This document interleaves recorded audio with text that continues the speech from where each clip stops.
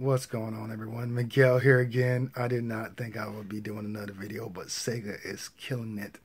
And it's funny because all this is coming straight out of Japan. You know, when it's night here in the States, it's kind of, well, it's not kind of, it is day in Japan. So because we have that much of a significant hour difference compared to here in the States and Japan or other Western civilizations or societies, I guess you would say.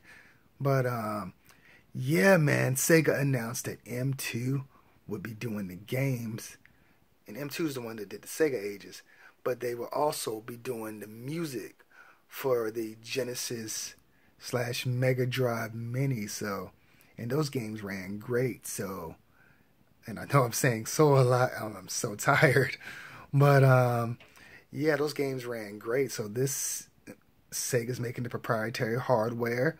M2, which from back in the day, they used to do all kinds of things. If I remember correctly, Virtua Fighters and some other things. Crazy Taxi was just announced to be backwards compatible with Xbox, and also it'd be downloadable via Xbox Live.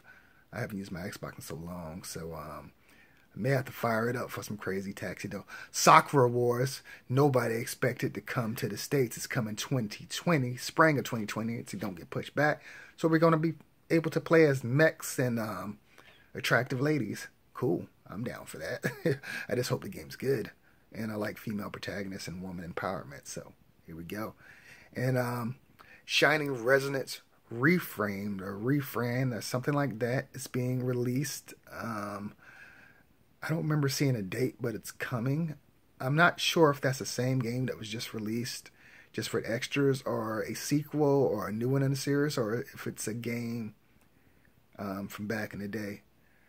I know Shining Resonance is on the PlayStation 4 and the Nintendo Switch. I don't know if this is just a game with add-ons, you know, like they do. I don't see this done too often with RPGs or action RPGs, so it might be a new game, but I'm not sure, so don't quote me on that. But it looks cool, and I might pick it up again, whether it's a new game or if it's the previous one with new content, because it's love the graphical style. It's a cool game. It wasn't received well, but it's a cool game.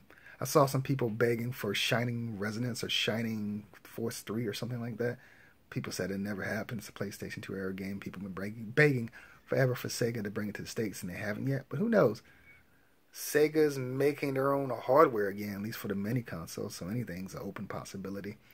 Anyway, guys, remember to like, subscribe, and hit that bell button to let you know when I come out with new videos. This is Miguel. I am signing out. I am tired. I just wanted to bring you the Sega news because I'm a huge Sega fan. I told you I was a Sega kid, just as much as RGT85 and Dreamcast guy. But I figure I don't put out news very much, but if it's Sega, I had to. I really had to. I can't believe I'm even still up. Anyway, so sub to me, guys, and I promise my videos aren't generally this bad in regards to quality. Well, I guess that's a matter of opinion anyway. I don't do this very often. I just had to pull out my phone and give you some Sega news. Later, if they announce something else, I'm not doing another video. But it would be cool, and we'll see it together.